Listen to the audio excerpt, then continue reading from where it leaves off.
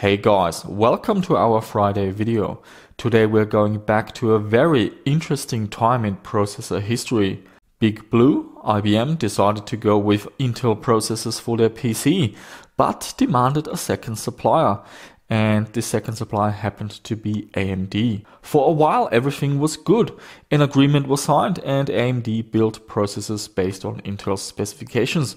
But of course, this relationship didn't last very long, and with the 386, Intel refused to work with AMD.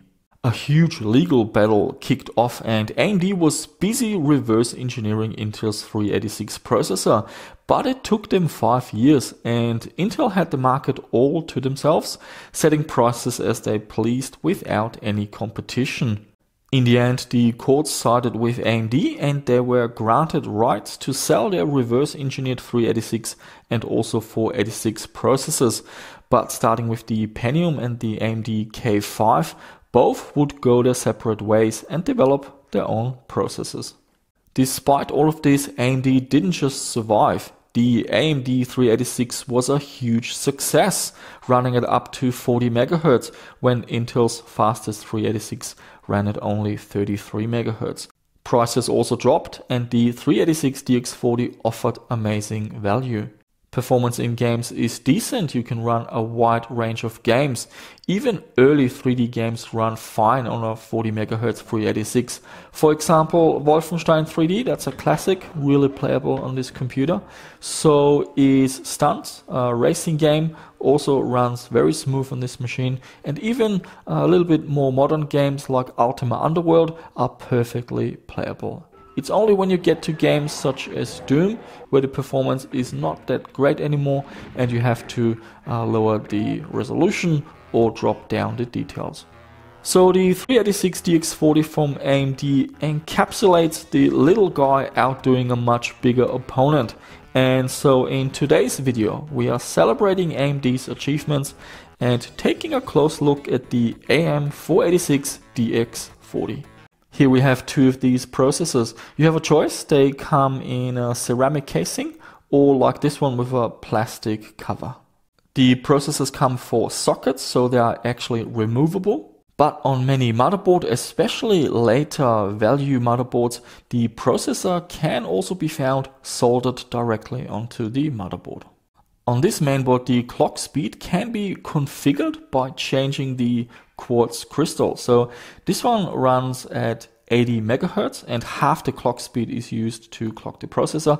So that's 40, but I can use a different one. This one is a 66 MHz crystal. And if I install this, the processor will run at 33 MHz. And even turning on the machine and running the memory test, we can tell the difference in clock speed.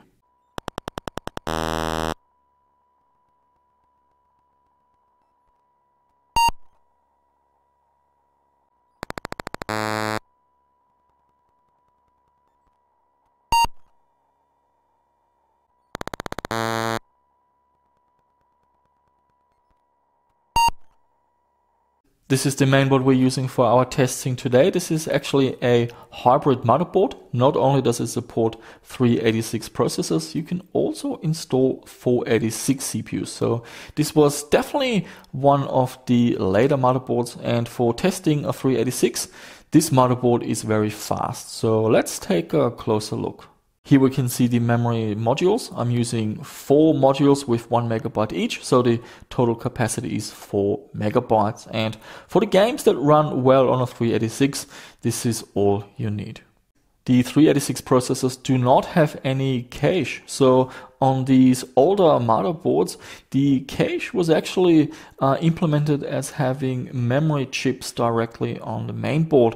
And this being a late motherboard, it supports actually 256 kilobytes of cache. And that is a huge amount for a 386. Usually they have 64 kilobytes or 128 kilobytes. So in terms of performance, having 256 kilobytes of cache definitely improves the results.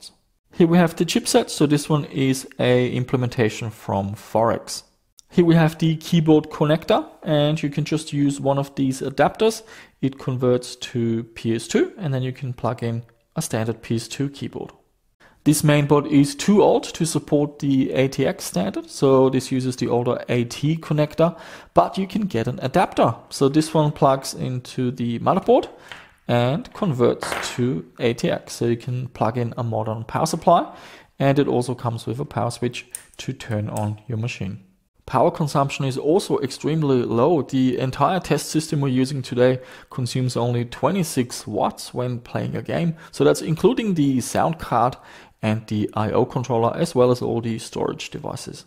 Here we can see all the front panel connectors. Very interesting is the turbo. So I have a jumper here that's permanently closed, so the machine runs at full speed. But if you remove that, the machine will be slowed down. So this is useful for running older software that runs too fast on a 386 with 40 MHz. Here we have a graphics card. It's none other than the Tseng ET4000. This is a real classic to be paired up with a 386. It is pretty much one of the fastest video card for DOS gaming and with the ISA interface. And if you pick a slow video card, you can definitely tell on a 386. Here we have the I/O controller. This is a Goldstar Prime 2. We've got a serial and a parallel port, but also headers here for another serial and also for a game port. Unfortunately, although the controller has jumpers to turn off some of the resources, there doesn't seem to be a jumper for the game port. So I had to disable the game port on the sound card. And here we attach the storage. So the floppy drive goes here and the hard drive goes here. For storage, I like using either of these two devices. So these are adapters. This one here converts from compact flash to IDE, and this one converts from SD cards to IDE. Both of these are perfect candidates for a 386. In previous videos, I used the compact flash cards, but more recently I've switched over to using SD cards. The cards are just readily available. I can just buy them in the supermarket over the counter, whereas the compact flash cards, they are more special items which I have to order in. In terms of performance, the compact flash cards do have faster transfer rates. The SD card solution tops out at around 25 megabytes per second or something like that. But for a 386, this isn't an issue. The I/O controller is not capable of reaching either of these limits. If you're building an authentic 386, you will likely have a 5¼ inch and a 3½ inch floppy disk drive. Many years ago, I started using these Gotek floppy emulators instead, simply because I had too many reliability issues. A lot of my floppy disks over time, they would just, lose information and not be usable anymore. So this has definitely helped me out, and more people are using this for reliability purposes. Setting up the software is pretty straightforward. I downloaded the MS-DOS 6.22 boot disk from bootdisk.com. Then I booted from it, partitioned and formatted the hard drive. There is a 512 megabyte capacity limitation in place with these old 386 computers. Then I copied the DOS files across. And the second disk I needed is my DOS starter pack. You just run install and it copies a few files across. It will give you a boot menu with different RAM configurations, as well as a working mouse and optical drive. For this project, I'm not using an optical drive. I simply ejected the SD card, put it in a card reader on my modern computer, and I copied all the games across that way. And we need a sound card, and there are lots of options. In my opinion, for 386, the Sound Blaster Pro 2 is a really good choice. This is the CT1680. This is an OEM version of the Sound Blaster Pro 2, and didn't even have to install any drivers, didn't even have to set up the set blaster environment variable. All the games picked it up automatically, and it sounds really nice. Beyond a regular Sound Blaster, it will become expensive, but if you want the ultimate experience and you want to choose the Roland option in many of the games, there's no way around a Roland MT32. Not only will you need this unit, you will also need a MPU 401 MIDI adapter. But for this video, we will keep it simple. We will stick with the classic Sound Blaster. And of course, I couldn't help it, I had to run a few benchmarks. So a while ago, I put together a DOS benchmark pack. I put a link down below in the description. You can download that. It's got a really simple menu. So first up, we got 3D Bench, and I tested this mainboard with the processor clocked at 25, 33 and 40 megahertz. And we're getting 10.9, 14 and 16.1 in 3D Bench. The BIOS defaults have been loaded, no tweaking. You can extract a little bit more performance out of such a machine by overclocking the ISA bus, but I simply loaded the BIOS defaults. We got another benchmark. This is Doom. Now I configured this with the lowest details, so pressing F5 to lower the graphic details, as well as reducing the window size to the smallest option.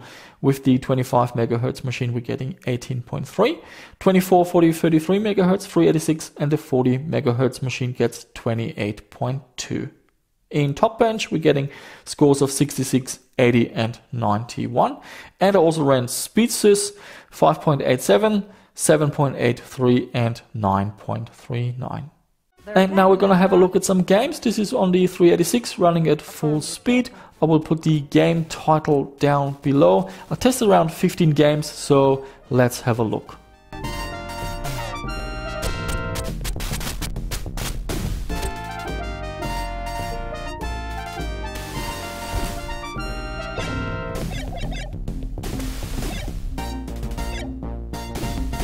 No humans will survive.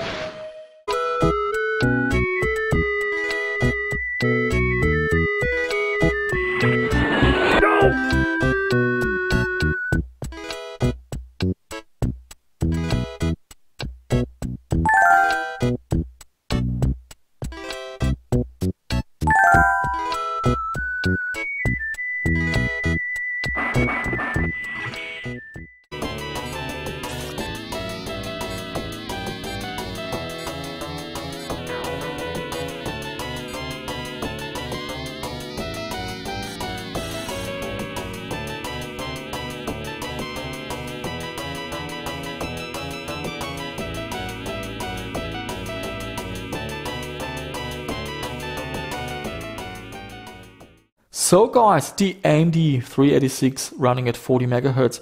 What a cool retro CPU. And yeah, look back at a time when AMD built faster processors compared to Intel. Not just on the 386, even on the 286 they had the processor running at 20 megahertz. Intel topped out at 12.5. And on the 486, Intel went up to 100 megahertz, whereas AMD went to 133. So different strategies.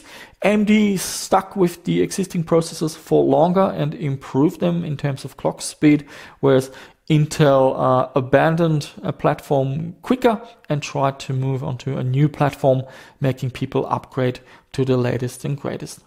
Building a 386 can be a lot of fun and straightforward if you pick the right parts, and also if you make sure that you get documentation or if you find existing documentation on the internet. There's nothing worse than getting a motherboard with a ton of jumpers and no manual, and then it gets difficult. Most of the jumper positions, they are written on the PCB, but this is not always the case. In terms of games you can run on this machine, up to early 3D games, there is a wide range. Now, we are a little bit limited in terms of the speed. So we either have full speed or with the turbo button engaged, a slightly slowed down version, which usually performs on the level of a 286 or 386SX. So that's useful for older games. But it has to be said, compared to a 486 or Pentium MMX, the 386 has a very narrow window of what sort of games you can play. Still, I believe owning a 386 is definitely something special. There's just something really cool about the simplicity of such a setup. And yeah, games, they just work. You have awesome compatibility, provided of course you get decent components like a Sound Blaster and yeah, decent motherboard, but very likely you might actually not have too many choices. Some of these parts are becoming quite difficult to obtain. So if you're looking for a 386 mainboard, you might not have too much of a choice. So it might be a situation where whatever you have, you will make the most of it. So guys, I really enjoyed working with the 386 once again. The games definitely triggered some old memories and I had a good time, that's for sure. Now, do let me know what is your opinion about the 386 in terms of retro gaming now, but also back in the day. Did you have one? What sort of 386 did you have? Did you have an SX or did you go with Intel? Really interested to hear your thoughts. And as always, with the retro stuff, do let me know what sort of projects you want to see. I do read every comment and I do my best to make it happen. And regarding retro content, just a comment because I get the odd comment about when are you going to do retro videos again. I will always do retro videos. My heart is definitely in that era. However, my interests do change, and if something comes into my lab that really interests me, then I'll do videos on that. So basically, I do listen to all the comments, but in the end of the day, I have to be passionate about it. I'm not doing videos just to get the views or to keep people happy. I think you'll just burn out sooner or later if you do that.